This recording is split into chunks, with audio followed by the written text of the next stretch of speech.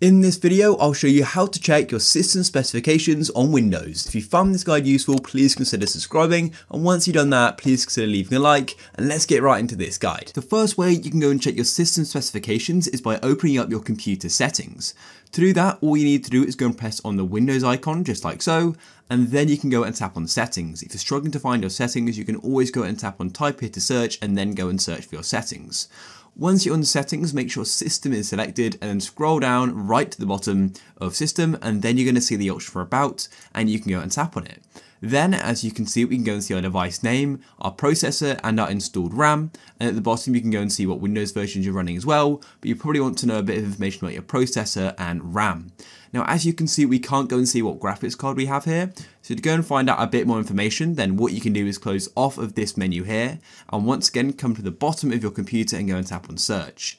Then what you want to do is just type in system information like so. As you can see for me, it's already coming up, so go and tap on that there. I'll zoom in on this for you, but on this summary page, we can go and see the processor. And then if you scroll down, we're then going to have this section called installed physical memory, and I've got 16 GB of RAM.